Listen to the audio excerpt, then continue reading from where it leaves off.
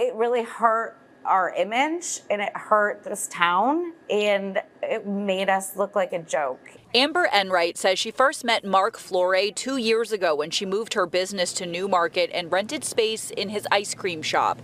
She and her husband are now the owners of Roots Cafe and say when Mark left the business to them, he also left his ice cream.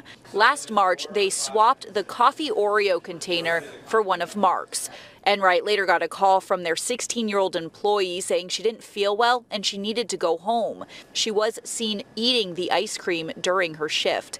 The next day, police called saying 4 other people who ate the ice cream were in the hospital. We were just kind of like, what the heck is going on? The FDA tested the contaminated ice cream and found traces of THC. It was really just shocking because, I mean, obviously it's illegal in New Hampshire to do anything like that.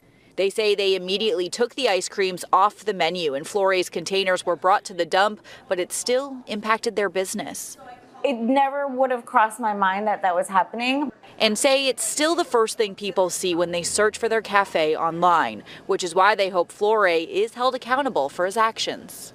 Something's going to have to happen because he did cause some damage.